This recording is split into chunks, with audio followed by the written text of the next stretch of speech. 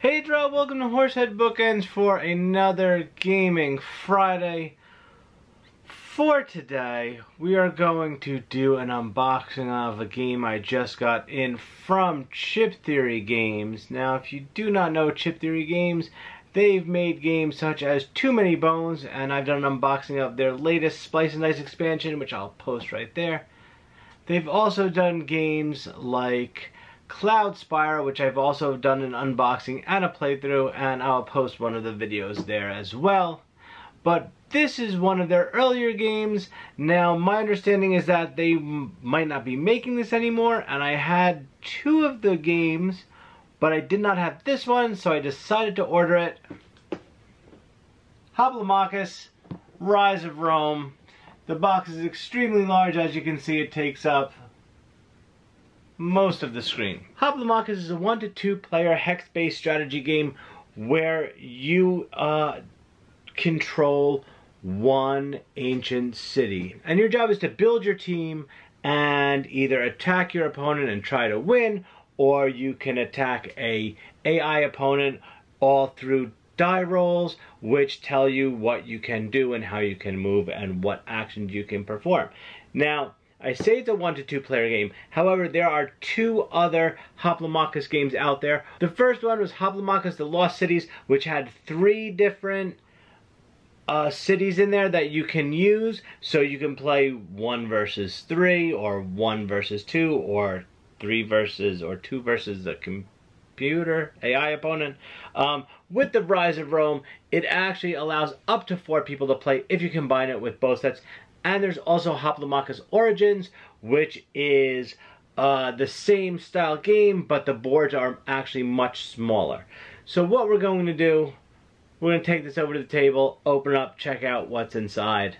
Okay, so here's Hoplomachus Rise of Rome. Sorry about the big glare. This is the cellophane on the box, but let's open it up and see what's inside.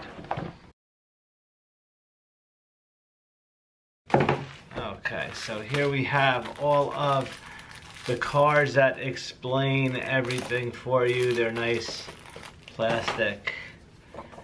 Your instructions on how to play.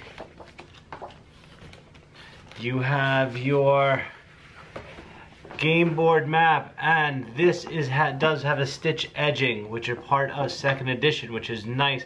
I do not think my other Hoplomachus maps have stitching on the edges, but oh well. And what's really nice, they tell you exactly player phases, Titan phases, right on the map itself.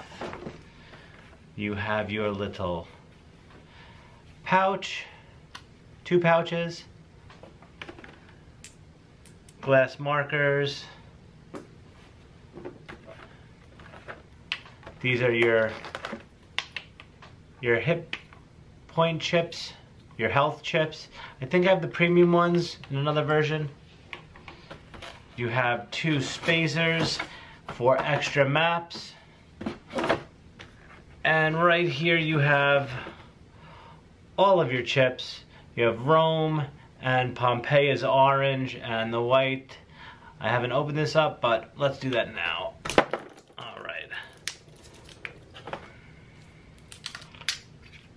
And there are some of the chips, Pompeii, and there are your, let's see if that'll focus in. Alright. These are nice. I think they're 11-gram chips. They're really nice. And you also have your bag of dice right there. So that's really it. Let's put it back in the box and go and talk about it.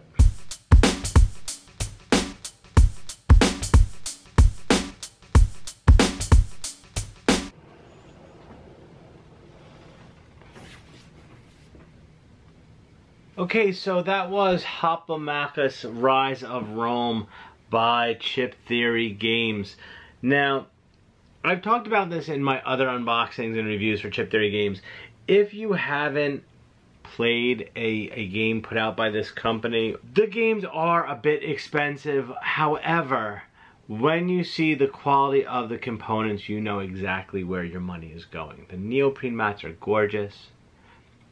The 11-gram chips are spectacular. They're great, and it just gives you such a good tactile feel for gaming, and I really enjoy everything that they make. Now, as you can see, there's a lot of extra space in Rise of Rome.